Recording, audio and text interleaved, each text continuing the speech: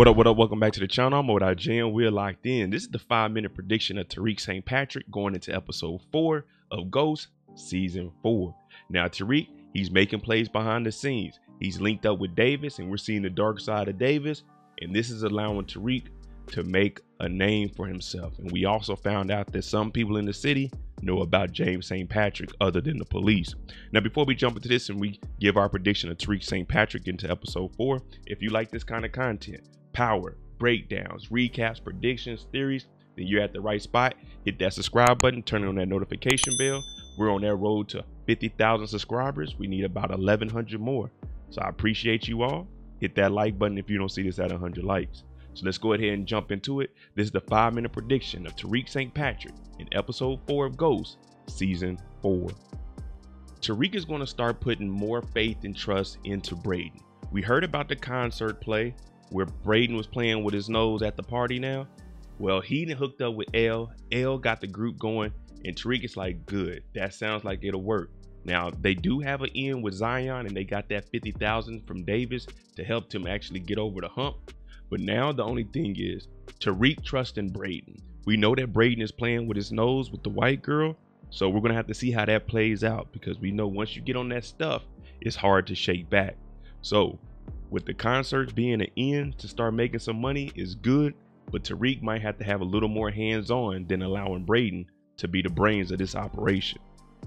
We all know that the relationship between Effie and Tariq has been very, very rocky. The very first episode of the season, she texted Tariq and said Kane was after him right after she backdoored him and went to Noma about the whole Anya situation.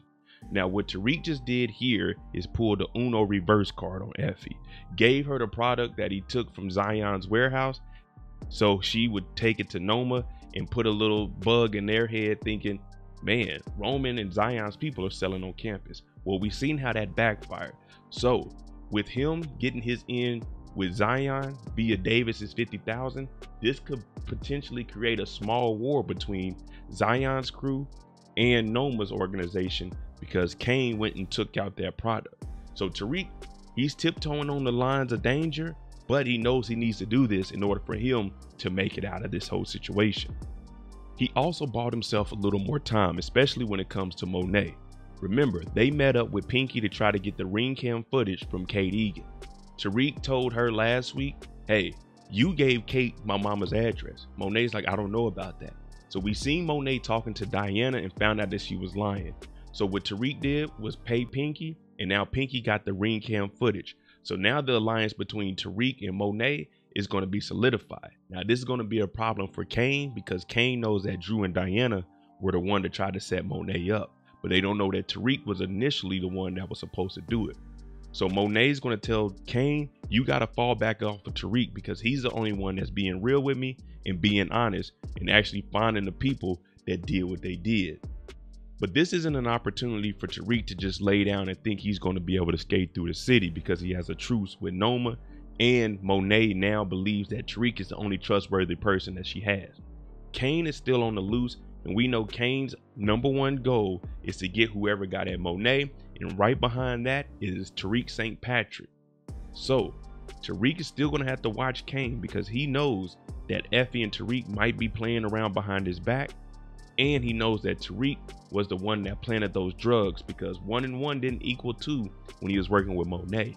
But now that he's next to Noma, he's analyzing every situation, and he knows that 2 + 2 is 4, and Kane sees Effie plus Tariq as the enemy and as trouble. So Tariq will have to watch out for Kane, and I believe that Kane's going to at least talk to Tariq and say, hey man, I know what you guys are doing. And as I was saying with Kane, knowing what you guys are doing, this all leads back to the Fight Club. Now there is a clip where we seeing Kane in there fighting.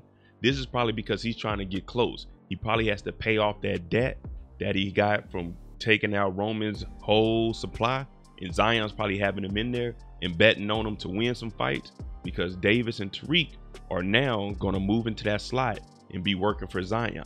Davis gave Tariq the $50,000 to put him over that hump for that $300,000 buy-in for 15 bricks minimum, and not the 12 that Tariq initially was trying to get.